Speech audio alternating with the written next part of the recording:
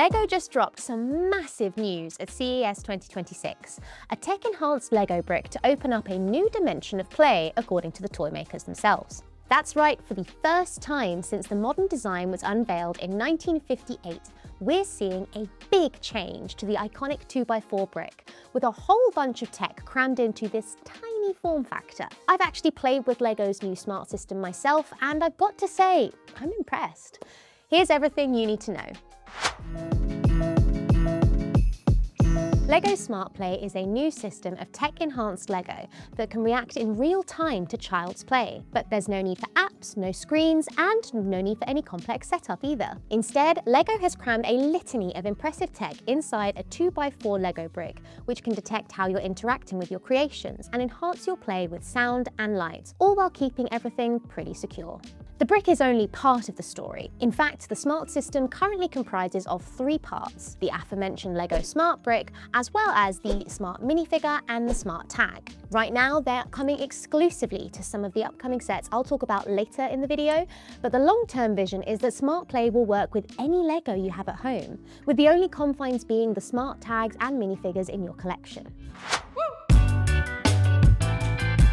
Now, my colleague Jake has written a really detailed breakdown of this tech, which you can find in the description box below. But the basic explanation is that each smart tag and minifigure has a digital ID, which the smart brick can then read via near-field magnetic communication.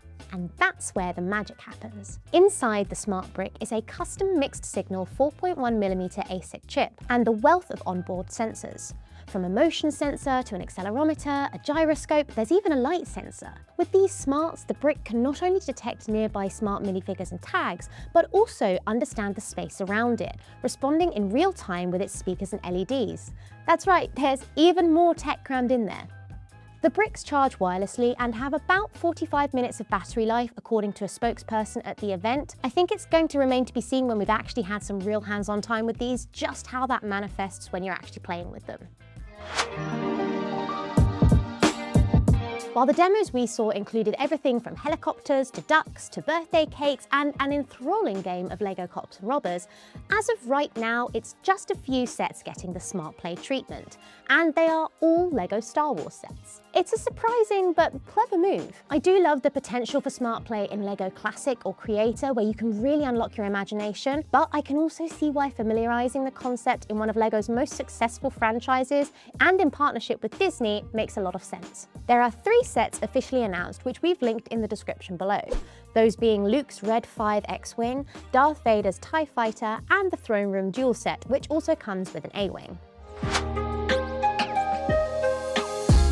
I spent a short but sweet hour at LEGO's London demo, and I'm really excited by this new chapter. It's more for play than display, so if you're a collector who likes to keep their sets shelved, you probably won't be wowed by this announcement. However, kids and lovers of play of all ages, you're in for a treat. It's impressively reactive.